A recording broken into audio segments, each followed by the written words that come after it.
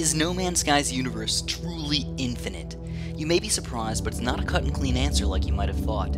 This game is obviously absolutely immense and is by far the biggest game ever built. One of the main goals of the game is to give us a sense of how small we are and how large the universe really is.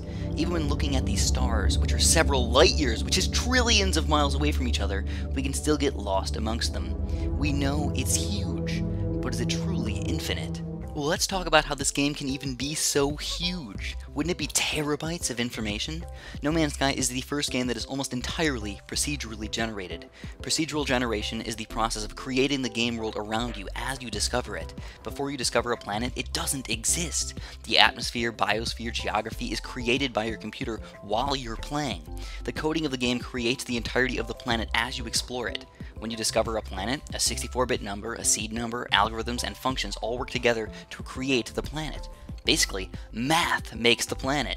The developers of the game seem to use the words universe and galaxy interchangeably, but we should understand that they are definitely not the same thing. In the real world, there are hundreds of billions of galaxies, millions of light years apart from each other, all which together make up the universe. In No Man's Sky, there are 18 quintillion planets, or about 2 quintillion stars, but all jam-packed into one galaxy. When you reach the center of the galaxy, or later in No Man's Sky's existence, it's entirely possible to create an entirely new galaxy, or thousands, or millions, or billions of new galaxies, all with 18 quintillion planets. So where did this number 18 quintillion come from? Well, it's actually this number, and it's a big number, and it's 2 to the 64th power.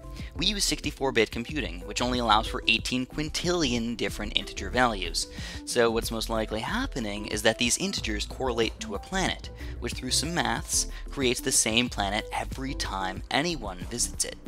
Obviously, this is super complicated and hard for anybody to understand, but what we do know is that there are only 18 quintillion different possibilities of planets, and most likely that is the number of planets in No Man's Sky's galaxy. So that galaxy is not infinite. On the other hand, it's very easy to generate a new galaxy, so if you can travel to new galaxies, there will be 18 quintillion new planets for you to discover. Those new planets, though possibly in different places, may be exact copies of planets from the first galaxy. So with all of that information, do you think there are infinite galaxies, creating an infinite, likely repetitive universe? Let us know in the comments below, and of course, have a super duper delicious day.